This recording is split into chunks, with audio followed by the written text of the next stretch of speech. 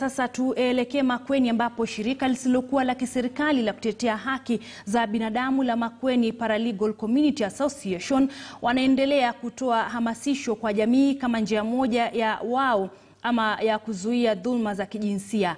Msimamo wa shirika hilo kaunti ya Makueni, msimamizi ametaja maeneo ya Kilungu na miji inayopakana na barabara kuu ya kutoka Nairobi kuelekea Mombasa kama hatari na ambayo yanashuhudia ongezeko la dhulma hizo haswa kwa mtoto wa kike na kina mama.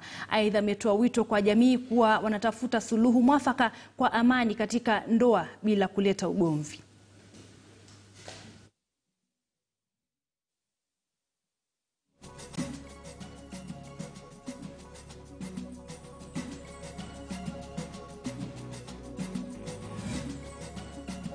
Domestic violence is part of gender-based violence because you find women are being battered by their husbands. 2, there is development. There is a high increase of development, especially along Mombasa-Nairobi highway, and more so in Kilungu.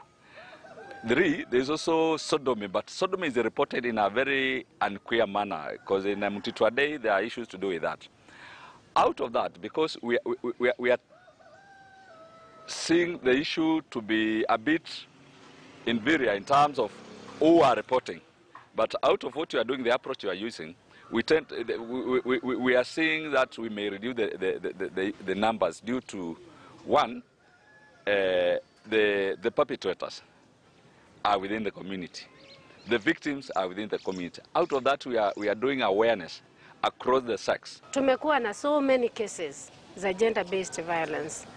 Na sometimes utaweza kuja upate umesikia tu mahali mtu amekuwa raped ama amekuwa molested ama amekuwa tu, yani gender imetumika vile haipasi kutumika hiyo violence.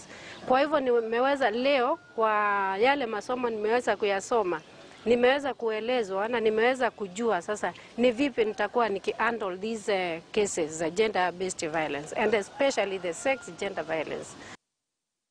Tusalie Makueni ambapo wajane zaidi ya 9,000 katika eneo bunge la Kaiti kaunti hiyo ya Makueni watafaidika na mpango wa kuwawezesha ili kujimudu kimaisha kwa kuanzisha biashara.